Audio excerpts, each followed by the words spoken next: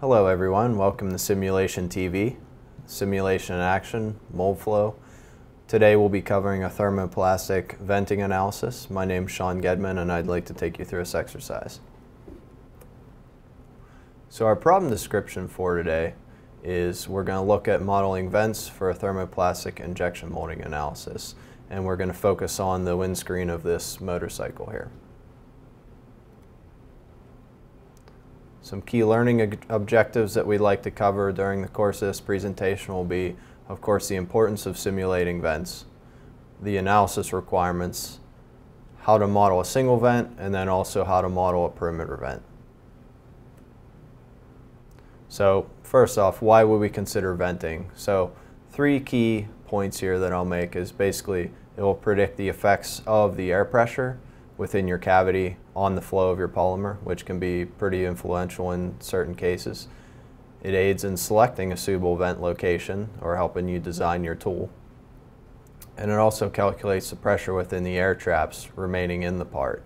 So if you're having issues with what we call dieseling or burning of your part, we could take a look at some of these pressure results and maybe the temperature results in those regions to see if this is likely to occur. So on to some requirements that we'll need to make sure we meet to run this analysis is first pick a supported analysis type. So from those we have the regular injection molding module, overmolding, the reactive molding, or microchip encapsulation. From there we have to run a fill pack analysis. It has to be a 3D mesh.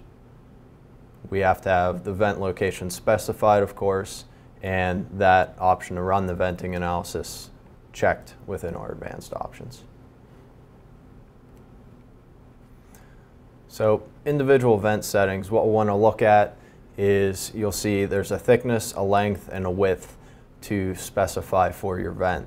So the length, of course, is going to be the land of it, and the width and the thickness you can see in this image. Another thing you'll specify is the exit pressure. So what you can do is a few things here. If you put a negative value in here, it's going to simulate a vacuum on that vent. If you put 0, which is the default setting, it's going to use atmospheric pressure. And then of course you could put a positive value in here, which would simulate a resistance to that gas escaping through the vent. And some things, before we get into the demo, I'll kind of cover some of these. The previous screen you mentioned, you might notice that's for a single location or a single vent. This one will cover perimeter venting, or what we call grouping, where we can actually link several vent locations together to form one large vent. Now, to access some of these settings, what we'll do is right in your fill page, you'll go to Advanced Options. We'll click on your solver parameters, and what this will do is bring up your vent tab or your vent settings. Now in here you'll have a couple options. We can, for grouping, you can group them based off the property, or you can group them based off of the property and the connectivity of the vents, proximity, or you can have this off. If it's off, it's going to assume you're just using a single vent location, and this is the default that you would have.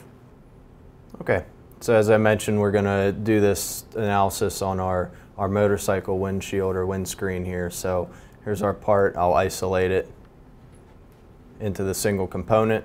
Now of course we have all our requirements met here, but just to recap, we have part modeled as 3D. We're set thermoplastic injection molding in this case. Fill pack analysis. Our materials are selected, everything there.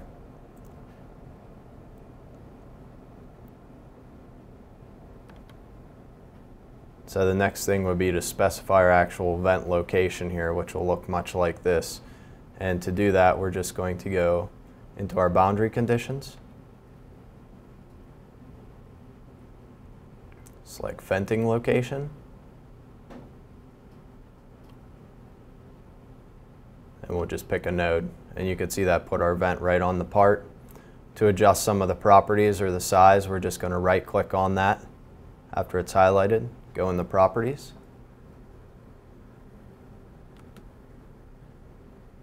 and you can see it's using global settings, or you can specify something unique to this part and edit all your values there, your exit pressure, your thickness, length, width, etc.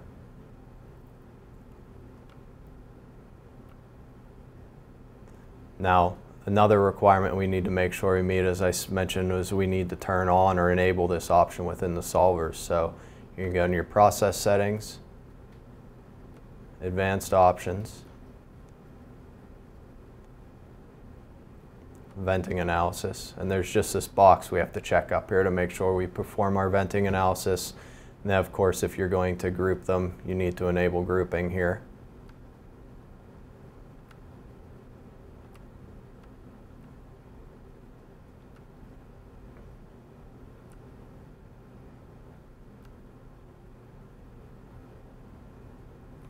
So that's what a single vent would look like here. For grouping, you can see I've specified several locations along the perimeter of this part on the other side, so we can let the gas escape out this end of the part since we're filling from this side. Push the gas out, have proper venting in this case. And you can see I selected several nodes, and then the only thing difference in this case is that if we look in our process settings,